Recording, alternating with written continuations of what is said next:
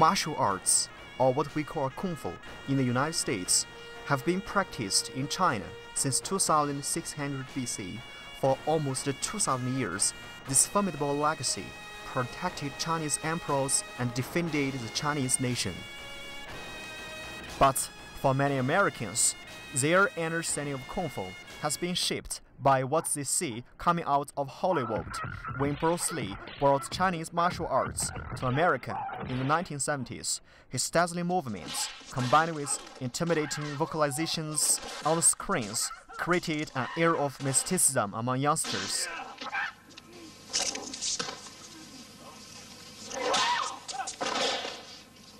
The Kung Fu TV serials, also produced in the 1970s, paved yet another way for Americans to understand more about Kung Fu practice.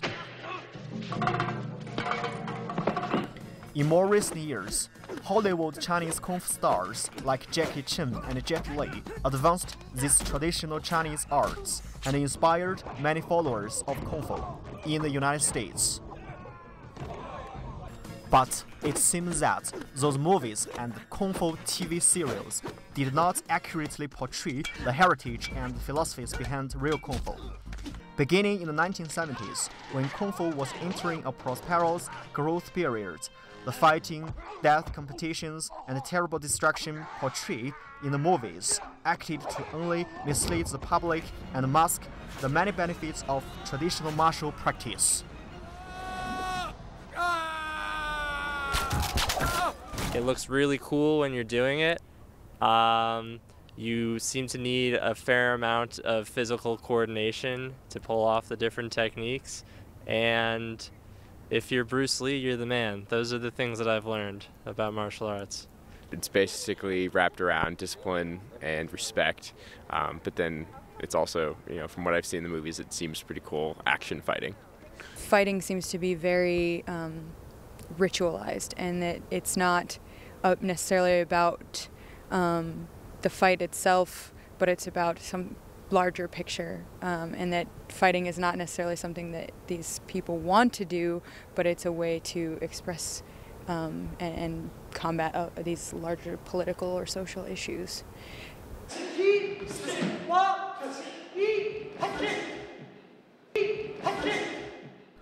The teachings and disciples at Shaolin Hongmei Kung Fu School are examples of real meaning behind a traditional martial practice and contradict the misunderstandings held by so many.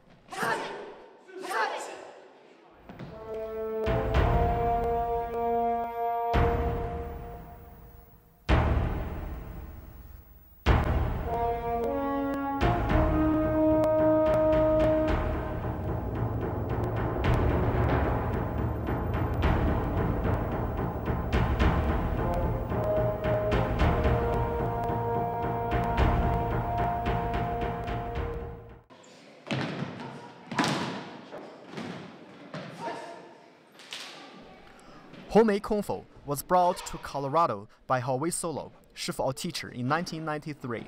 Solo inherited his Chinese art from his Shifu Tony Ko. Although Tai Shifu, or grand teacher, Ko is of Chinese descent. He lived in Indonesia and in the early 1970s immigrated to America. Ko inherited this traditional Chinese art from his grandfather. And Shifu Solo is Ko's most senior student.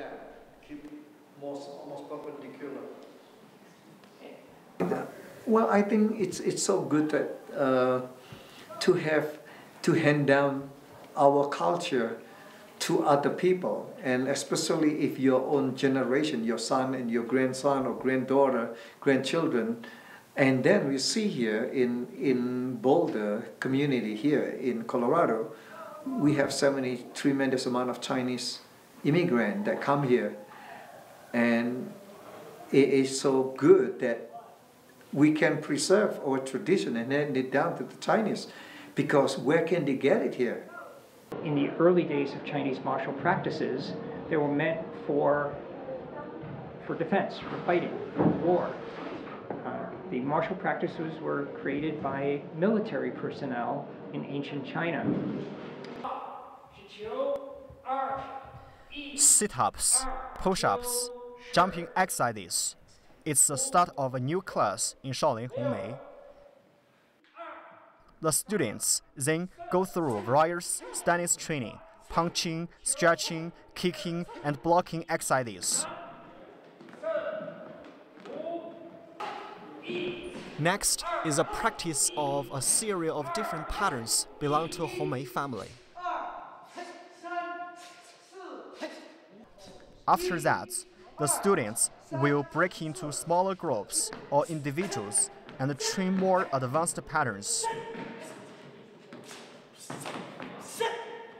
Shifu Solo will correct areas of deficiencies exhibited by students, explain the theory and philosophy behind the movements.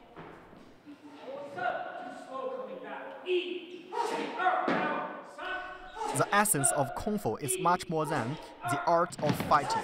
It does not teach that practitioners should strive to fight others or to seek revenge. Rather, it teaches that practitioners must learn to control their own thoughts and emotions and overcome obstacles within themselves. On a very superficial level, like a lot of Westerners see in the movies and stuff about overcoming other people, as far as fighting goes and stuff, but it is, I think, mostly actually about overcoming yourself. Alexander Qing, who has been practicing Shaolin Hongmei for 13 years, followed Shifu Solo, has its own understandings about this ancient Chinese art. It's not necessarily about this learning stuff from the school, as far as self-defense techniques and stuff like that, but it's about what you can contribute as a person. And I think that mentality is what's ultimately important.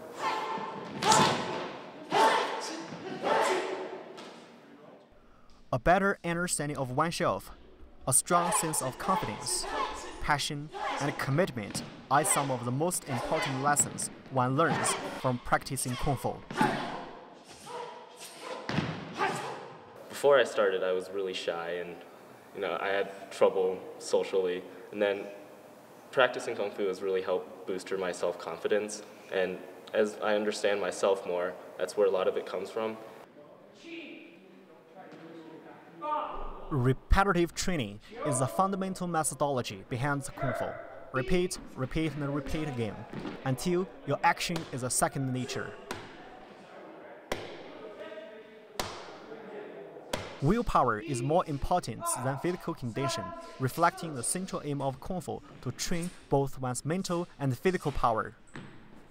It's about progression, and not necessarily to a destination, but if I start in one place and I'm working towards a goal, even if I don't reach that goal, the steps along the way, and just all the work and effort and commitment I put in that, to me it's basically the essence of my practice.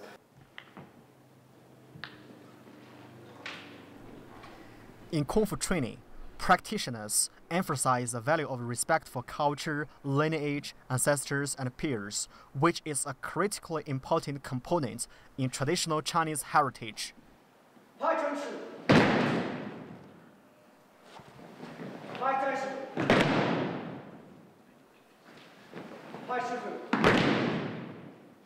The top placard on the shrine exhibits or shows three figures, Liu Bei, Zhang Fei, and Guan Yu, also called Guan Gong. Those three figures are considered honorary forefathers of Chinese martial practices.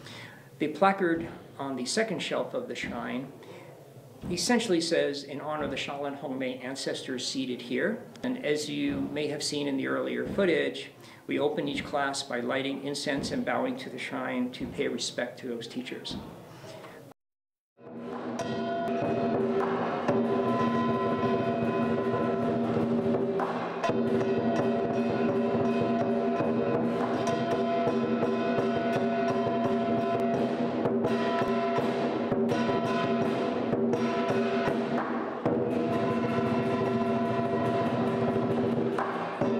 One of the remarkable Chinese cultural elements is line dance in Kung Fu practice, which has its origin in Guangdong province, South China. Legend has it that the performance of Lion chases away evil spirits and welcomes good luck and good fortune.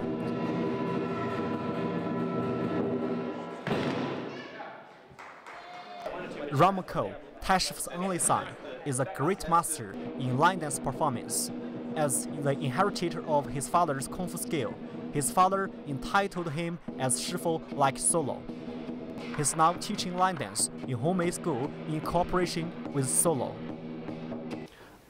It's important as a kung fu school for us to do line dancing. Line dancing is as much of kung fu is line dancing.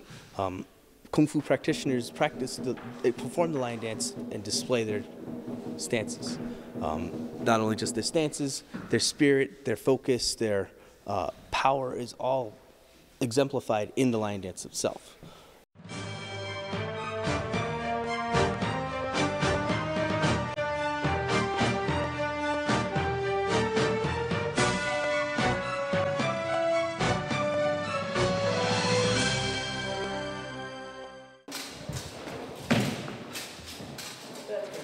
Another important factor reflects the Chinese culture is weapon set practice, such as sword, stick, and spear.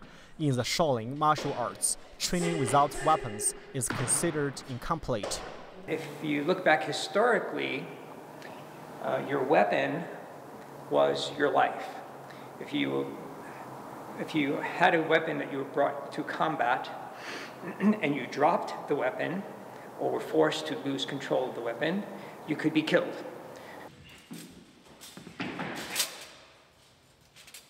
Weapon practice can help the students to enhance their power and stamina, reinforce their stance, and improve hand-eye coordination.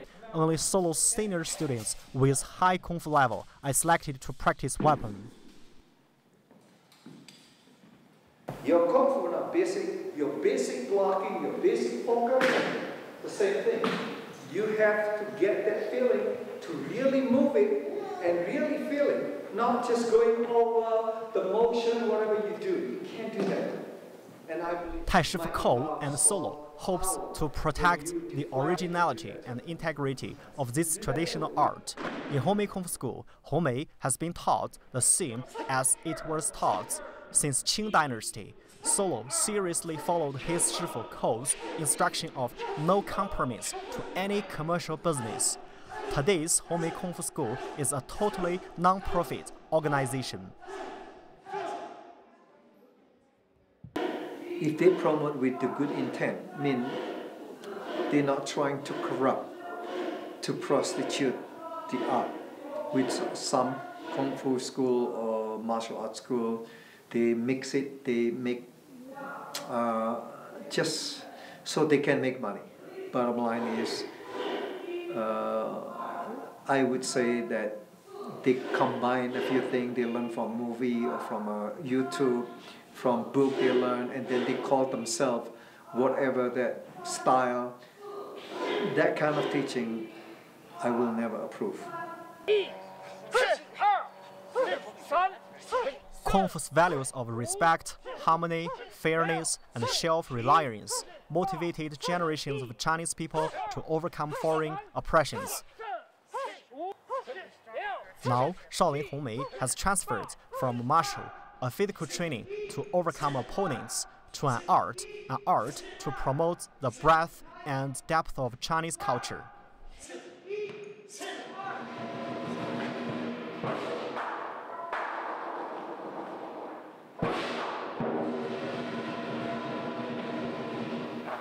I certainly hope that some of our students here can stay with us long enough to reach a level where they can be certified to continue to teach Hongmei on their own elsewhere.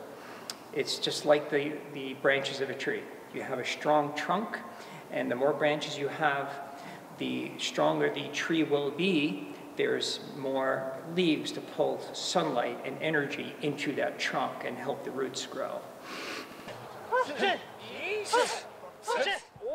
Shaolin Hongmei in Boulder best explains the true meaning of Kung Fu.